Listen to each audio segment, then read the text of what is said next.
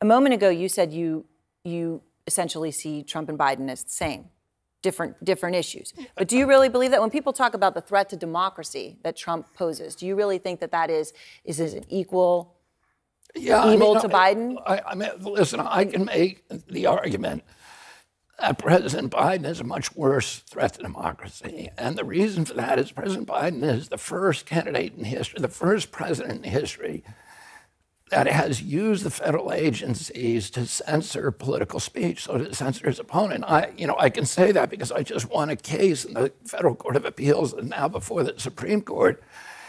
It shows that he started censoring not just me. 37 hours after he took the oath of office, he was censoring me. No president in the country has ever done that. The greatest threat to democracy is not somebody who questions election returns, but a president of the United States who used the power of his office to force the social media companies, Facebook, Instagram, Twitter, to open a portal and give the access to that portal to the FBI, to the CIA, to the IRS, to CISA, to NIH, to censor his political critics.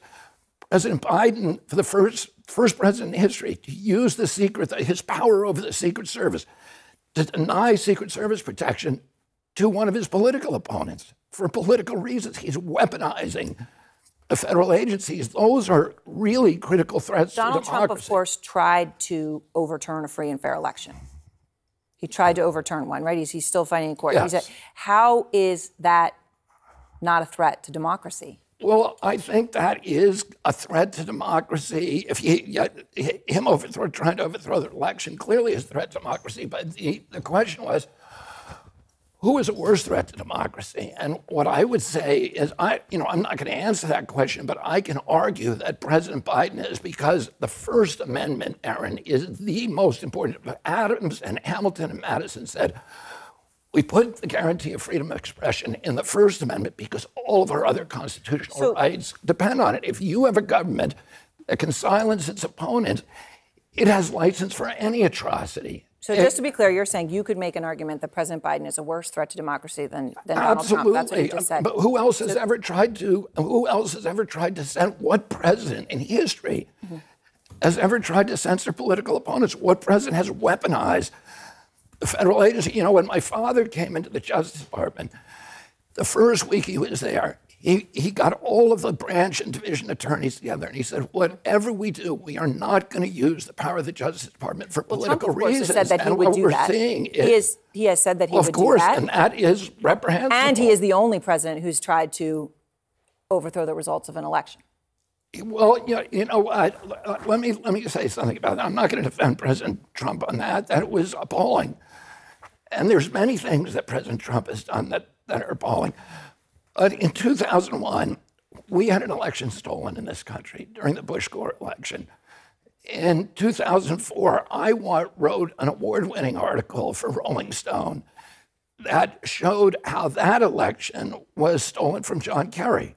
So I don't think, and most Americans agree with me about 2001, that it was a stolen election from the Democratic Party candidate.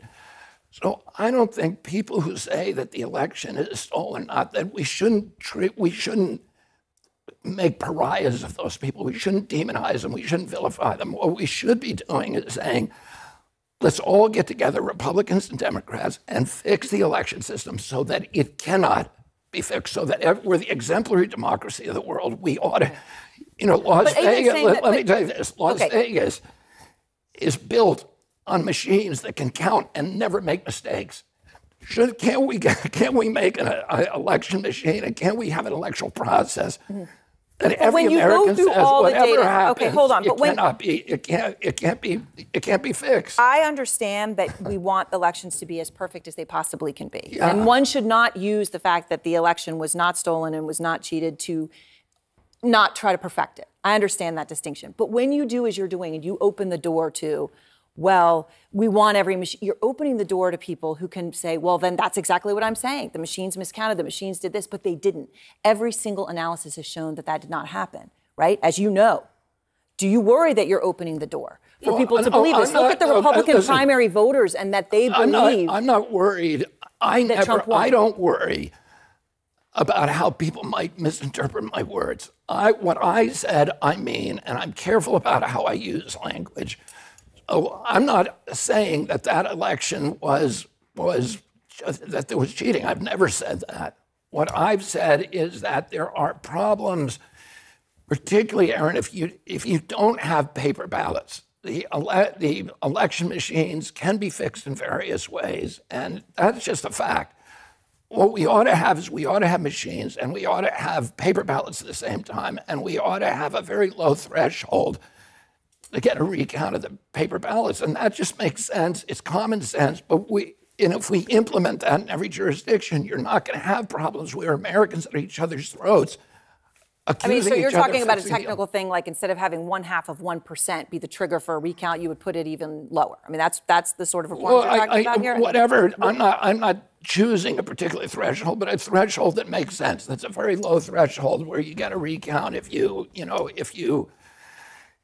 if there's some question. So, and that's, I don't think I'm saying something that's controversial. I'm saying something that I think most Americans, virtually any American, would agree with. Let's have an election system that even 10% of the Americans who are crazy people, that even they won't question, because our election system is the best election system in the world. And nobody, Vermont, for example, has a very, very good election system. Nobody ever questions the Vermont election system. And we ought to be able to do the same thing in every state. We are supposed to be the template for democracy in every country in the world. Let's make sure we put a man on the moon. We've had all these accomplishments. Let's make sure we have a system that nobody is questioning, even crazy people. People are always going to question it, though. Well, they're always going to question it, and that you want to narrow the margin of people who are questioning it to as much as possible by giving nobody any kind of legitimate claim about it. And that's all I'm saying. And what I'm saying is I'm not saying that President Trump won the election or that President Biden. I've never said anything or suggested anything like that. All I'm saying is let's focus on the issues that bring people together, rather than constantly focusing on the polarization, on the issues that drive Americans apart and have us all at each other's throats with this very, very toxic polarization and demonization of each other.